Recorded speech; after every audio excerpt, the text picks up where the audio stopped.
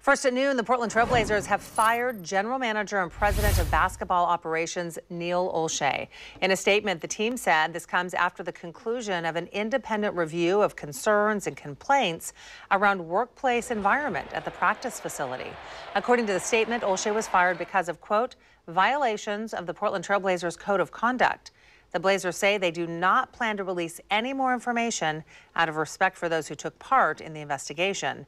Joe Cronin, meanwhile, has been promoted to interim general manager. He was the director of player personnel.